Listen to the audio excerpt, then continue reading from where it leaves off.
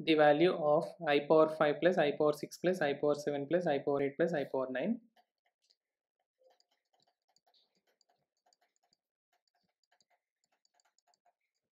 upon 1 plus I. So which is equal to, by taking I power 5 common, 1 plus I plus I square plus I to the power of 3 plus I to the power of 4 upon 1 plus I.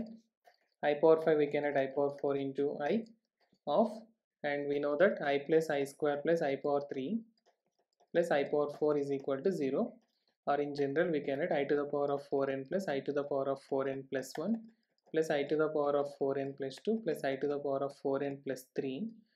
The sum is always equals to 0. So we can add 1 plus 0 upon 1 plus I. So I power 4 value is 1. So we can add I upon 1 plus I. So which is equal to I into, so 1 upon z is equal to z bar upon mod z square. So we can add conjugate of 1 plus I is 1 minus I upon 1 square plus 1 square. So which can be written